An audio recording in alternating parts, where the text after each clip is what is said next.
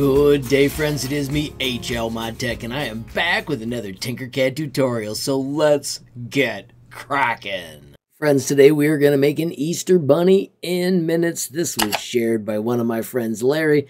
Let me show you how to create it. Friends, we are going to make this entire bunny in just a few minutes, and it's going to be totally with spheres. Check this out. Bring out a sphere. I'm going to let you stretch it to any size you want to make the belly. Set that back behind. Make it as wide as you want. Have fun. You can see my numbers were 33 and 53, but you can fiddle with these as much as you want.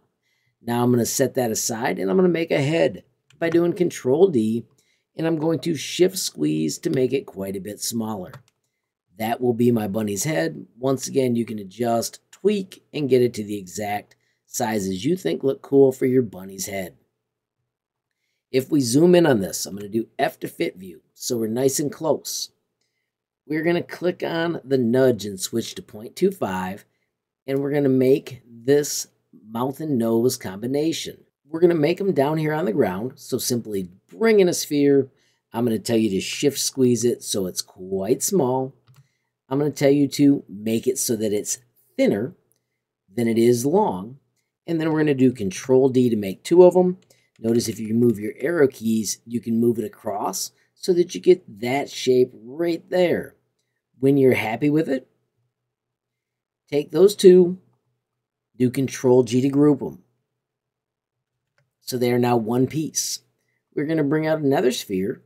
We're going to shift squeeze it down so it's super small. We can select all of them, do L for align, and we're going to choose middle from the center, middle from the side, and we want it to come to the top. Notice this is that nose, but now we can click on it and do Control up and bring it a little bit forward and then adjust our measurements so that it looks exactly like you want. I'm going to pick fun colors. I'm going to give it a little bit of a pink nose. I'm going to make the front of its face a tan. And then I'm going to do Control D and do D to drop. And notice when you nudge it forward, you get the cute little bunny mouth. I'm going to make that a red. I think I'm actually going to use that red. Or maybe we could make it white so that it looked like a tooth. Bingo! You have got the front of your bunny's face. You can now select those pieces and do Control G to group them. Notice they will probably turn to one color. So we simply move over here and we switch to multicolor. Let's real quickly make our eyes as well. Once again, spheres. Bring it in, squish it way down to a size that you think looks like an eye, then make it really flat. Of course, we want to make it white so that it looks like an eye. I'm going to make it even flatter so I'm getting down close to size 1. And then I'm going to bring out another sphere. This time I'm going to shift squeeze it so it stays like a circle. I'm going to make it black so it's the inside of the eyeball. Let's move them close together, select them, and do L for align. And from the corner, you can easily see we want center and center. If you zoom in on it, you can get a good look at it. Notice with our 0.25 nudge, we can make that white one a little lower, and we can get them exactly how we want them to look. When you're happy with your eye, select the two of them and do Control G to group. Of course, after it groups, it'll probably be all white, which you can fix by just hitting multicolor. Now let's real quickly make our ears. Once again, it is going to be a sphere. We will shift squeeze to make this super small. This time I'm going to go down to size 4, but then I'm going to stretch it really tall like a bunny ear. And then we're going to do Control D, and we're going to use the arrow keys to nudge it out, make it a hole, and then rotate it towards us a few degrees. So once again, I'm looking for this. There's my few degrees forward. And if you select the two of them and do Control G, bingo, you have got your bunny ear just like that. You can always click on it and adjust it if you want it to be a little bit different. Notice you just change the hole, and when you let it regroup, it comes back together. If you want to pull it towards yourself a little bit, you can as well. Lots of fun to be had there.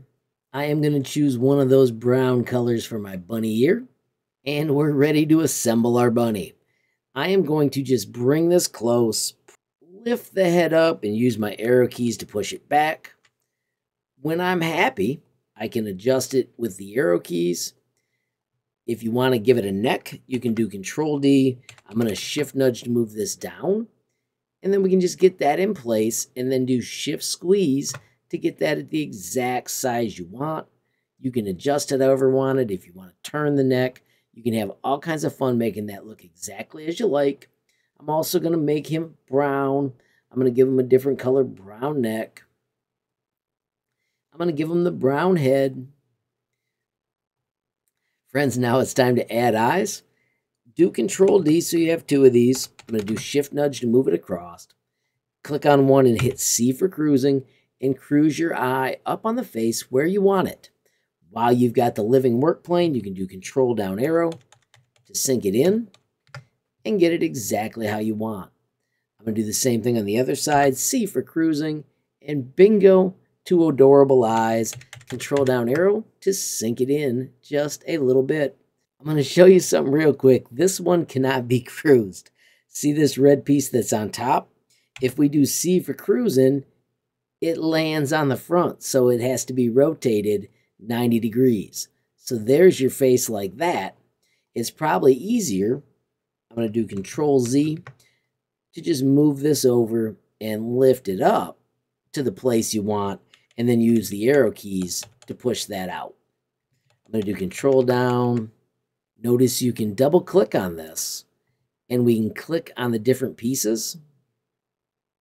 Notice now I'm on the white one and the pink one. You can bring those out towards you a little more. You can also click on the brown ones and you can push them back if you find that it's poking out too far when you put it together. So this pink box lets us edit until we've got them exactly the way we want. When I click and let go, it becomes permanent. And then you can do your Control up and Control down to get the face right where you want. Let's see if cruise works for the bunny ears. Yes, it does. There is bunny ear number 1. I'm going to put it right in the middle so that it's aiming the way I want. Now I can use the arrow keys to adjust it to the side, to do Control down arrow. And this also lets my rotate look the way I want. Once I'm done, I'm going to click on this one and do Control D. And then I'm going to Shift Nudge it to the other side. And I can use Rotate to get it oriented just the way I want.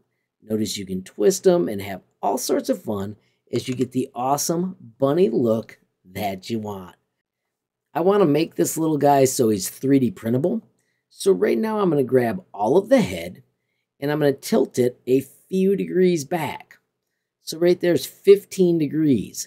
What that does is it makes this so when it prints up, it's got enough angle that those parts print absolutely fine without supports. We are going to quickly build our legs with spheres. Once again, squeeze them down to the size you think is cool. Notice front legs are skinny like this.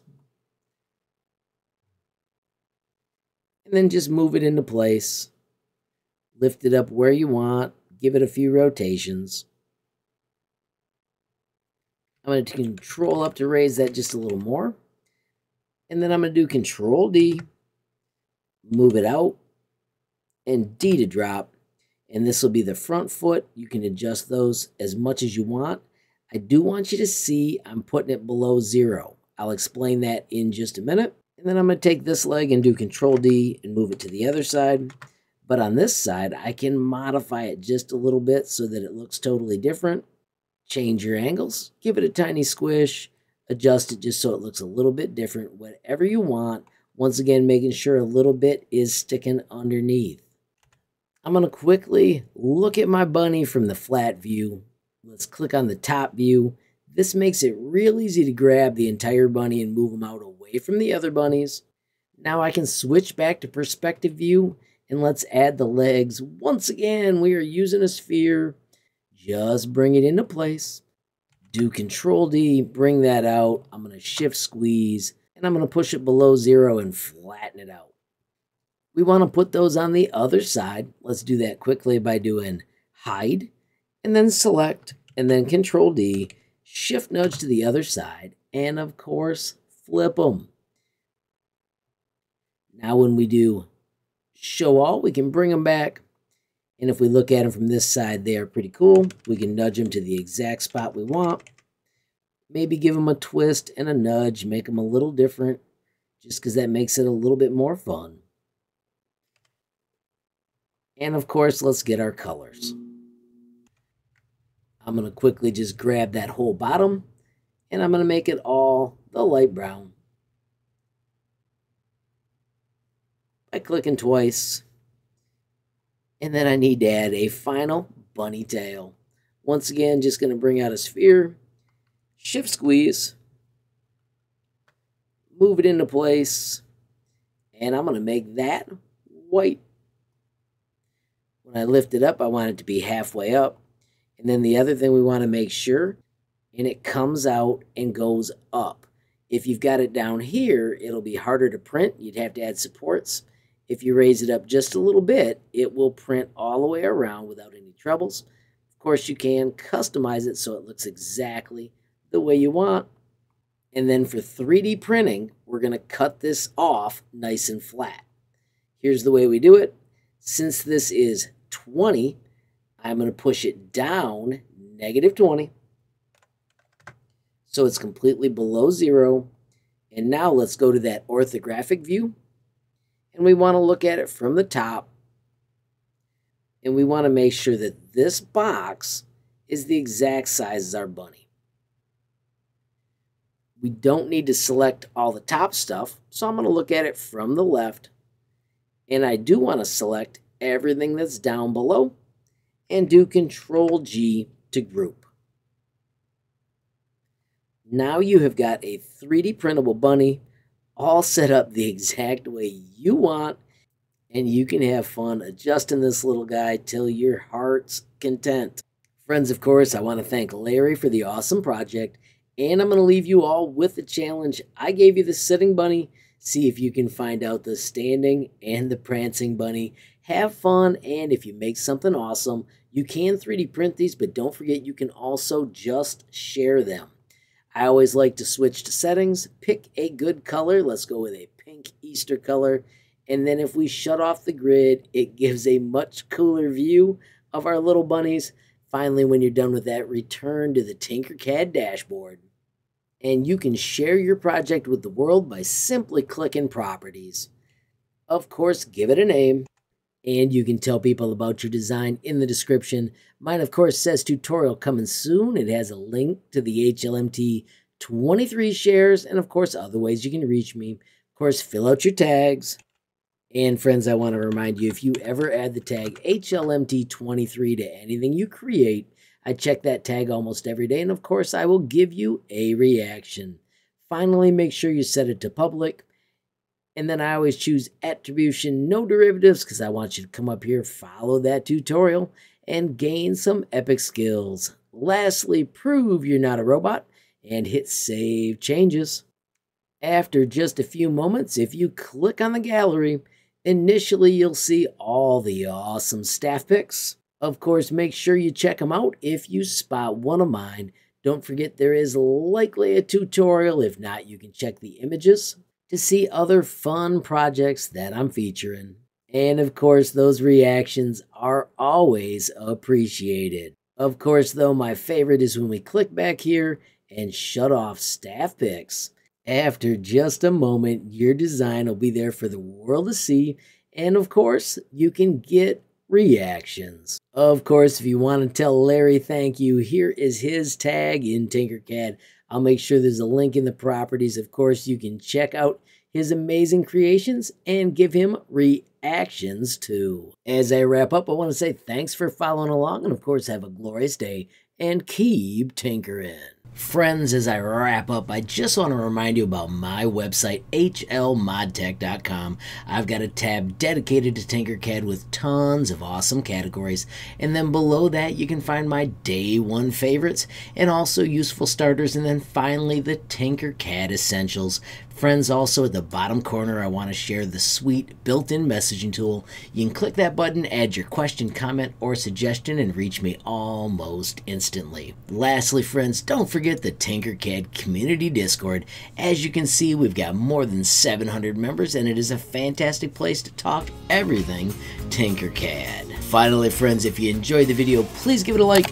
Please also hit that share button so more people can learn about HLModTech. Of course, friends, don't forget you absolutely make my day if you take time to leave a comment down below. And if you haven't subscribed yet, what are you waiting for? Smash that subscribe button, and last but not least, hit that notification bell if you want to be the first to know when there's a brand new video from me, HLModTech. Thanks for watching. Have a great day.